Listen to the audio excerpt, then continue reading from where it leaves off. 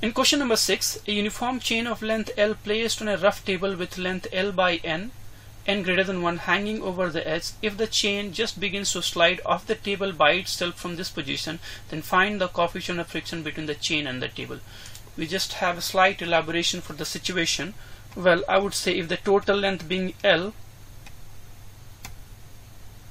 this length would be L by n. So this length will be L minus L by n.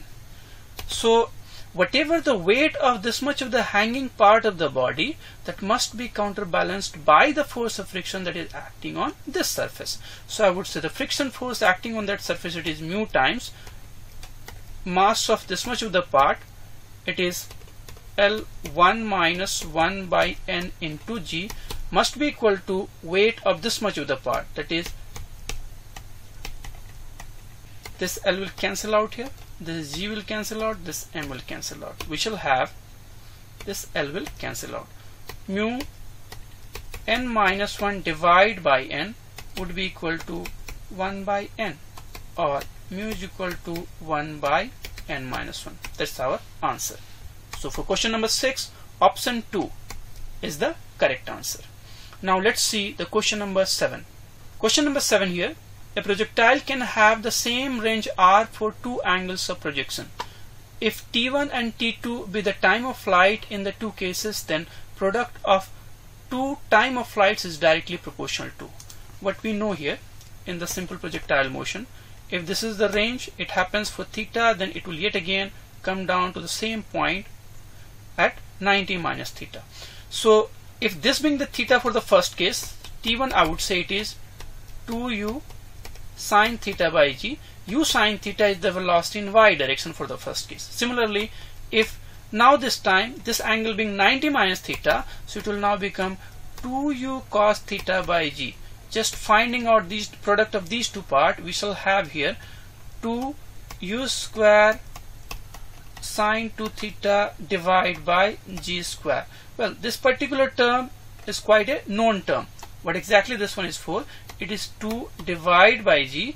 Here it is u square sine 2 theta by g. This portion is actually the range of the projectile. So what we are having here, it is t1 into t2, it is coming out to be 2r divided by g. Straight away we are saying for question number 7, option 3 is the correct answer. The product of time t1 and t2 is directly proportional to the range of the projectile. Now let's take on to question number 8. In question number 8, a man is standing on an inclined plane of inclination theta with horizontal, and rain is falling vertically with respect to the man. Now the man starts walking along the incline. Mark the correct option. Here the person will be moving along the incline upward, downward. So first option, it says if man walks up the incline, rain may appear to come horizontally. If the man walks down the incline, rain may appear to come horizontally. No matter whether man walks up or down, the rain can never appear to come horizontally. The rain always appears to come vertically. Well, it's a simple kind of vector additions question. I would say initially the rain was falling in vertical direction, and the requirement was that for the man the rain should appear to come horizontally. Well, if this would be the vector that's actually being added with this original vector, then we shall have this answer to be a vector in horizontal direction. What I would say, this vector already was the velocity of rain with respect to ground. This vector we need to add here. So velocity of rain with respect to person, I would say velocity of rain with respect to ground minus velocity of person with respect to ground. That means this vector is minus of velocity of person with respect to ground. That means actually person should move along this direction. Then only there is a possibility that the rain may appear him to come horizontally. So for question number 8, I would say option 2.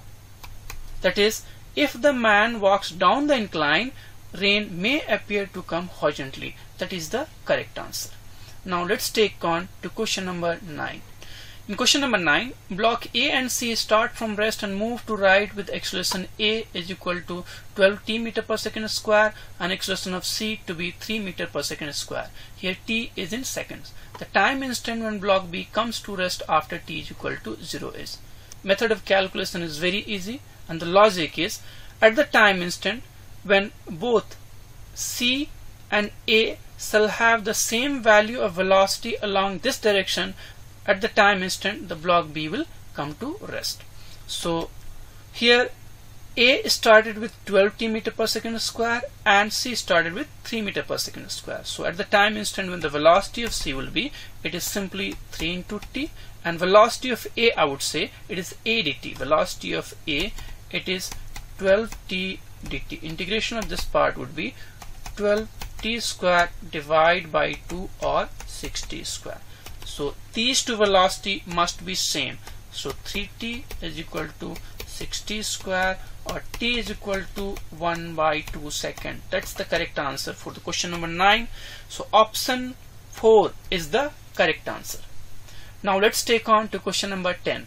In question number 10, in the arrangement shown in figure, M1 is equal to 1 kg, M2 is equal to 2 kg, pulleys are massless and strings are light.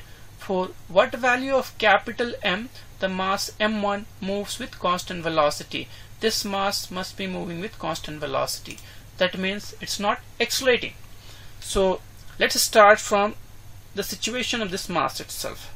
It's not accelerating. It means the tension in this string, this T, must be equal to M1G, that is 10 Newton.